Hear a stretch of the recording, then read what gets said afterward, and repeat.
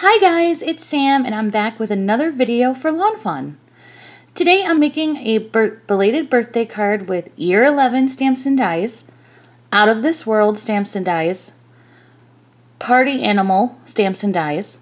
I don't end up using these letter dies, but I do end up using Puffy Cloud Borders, Starry Sky Stencil, Starry Sky Stencil, tongue twister. And yeah, I think that's it. Okay, so I'm gonna start by stamping my images. As always, I am gonna use Zig Clean Color Real Brush markers to color these in. So I like to use a paper, special paper that is a vellum mixed media surface. This is the paper I like to use the most for zigs because the color just like glides on it like butter. Anyway, as you can see, I am stamping enough party hats for all my extra planets and also a couple extra balloons because it's a party. I am spritzing some water onto my craft mat and getting my dry water brush wet and then setting it aside for when I use it. I always use the darkest color where I want the shadow to be on my image, and then I use my medium color to pull it out, and then my lightest color to pull that out, leaving white space towards the lightest part of my image, and then I use my water brush to blend it all together. This is what I do for all my images. I also am going to add pink cheeks to all my images because me. And because this is a Sam card, I will be coloring these planets in rainbow theme. I know we're all shocked by this. I couldn't help it though. They're too cute. The cool thing with zigs is that if you color outside the lines, you can add a little bit of water and pull that color out till it's gone and then just dab it up with a dry paper towel. And it's like it was never there. Ask me how I know. Because I color outside the lines all the time. I think this Year 11 stamp set, that little Saturn-y planet with the kazoo? I'm going to call it a kazoo. And party hat, I think it's like the cutest thing ever. And it's no stretch that I combined it with Out of This World because they're all planets. But I thought it was so cute to create a belated birthday card. I have a lot of birthday cards that are ready to go, but I don't know, I'm human, and many times, even though I have the cards for the people, I forget to send them on time because I'm human. Am I the only one who forgets? So anyway, I thought to make a belated birthday card that is if I don't mind myself saying, pretty cute, then I think that would just be good to have on hand because life. Anyway, I usually, when I color in my images, when I'm using my water brush to blend in the colors, I do it in a circular motion because that gets rid of any streaks. So it makes it a little bit, I don't know, more watercolory. I don't know. Oh, gosh. Anyway, as always, when I'm coloring in my reds or oranges, I use a little bit of brown for the most shadowy part to add depth of color. And then for my balloon, I'm just coloring it in with pinks and corals. And I'm finally going to color in my party hats. The striped ones are, of course, going to be rainbow. And those are easy to do. It just goes boop, boop, boop. Not much coloring there.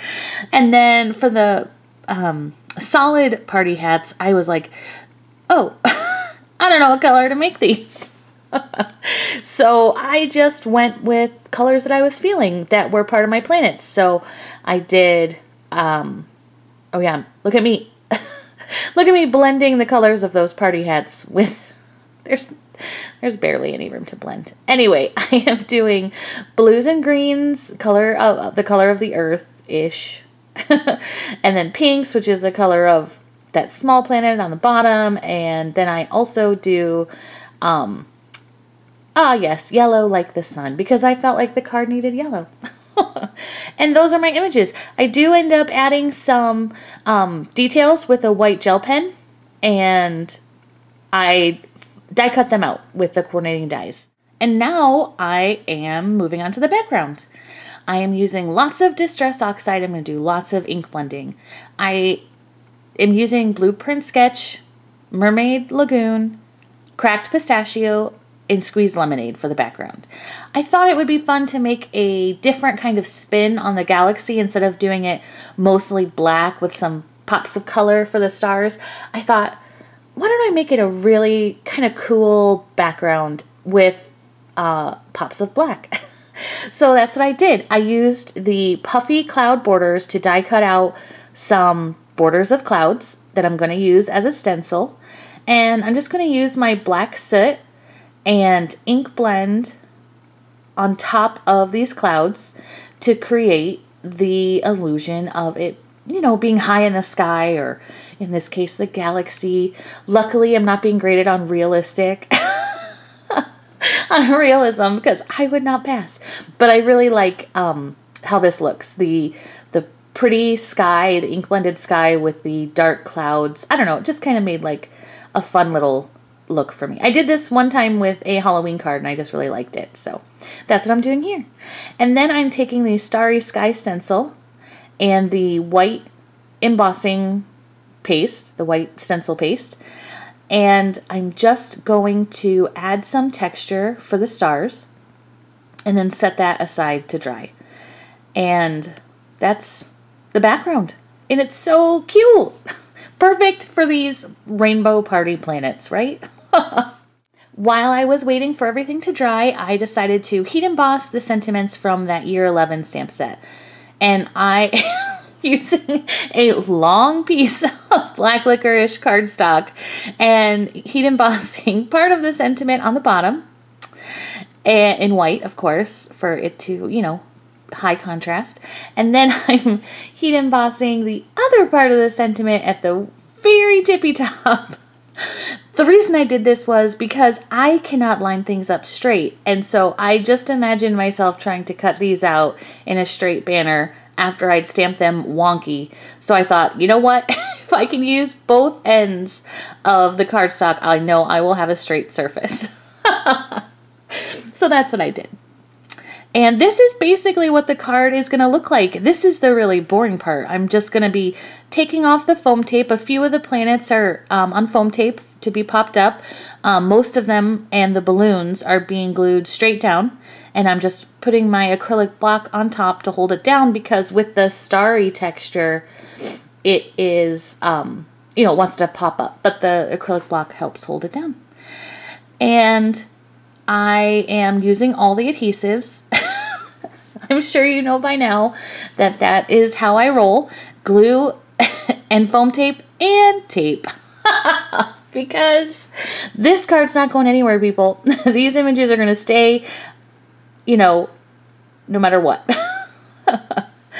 And I'm using the Lawn Fawn glue to, you know, be my final adhesive for everything, and that really holds really well.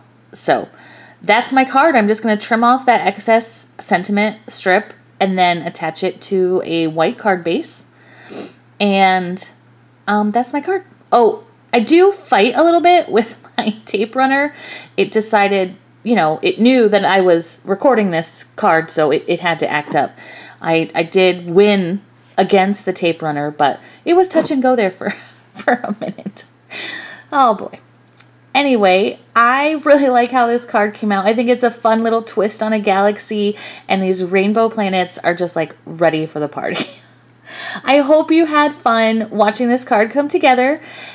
Please be sure to check it out on the Lawn Fawn blog. And thanks so much for watching. Have a great day. Bye.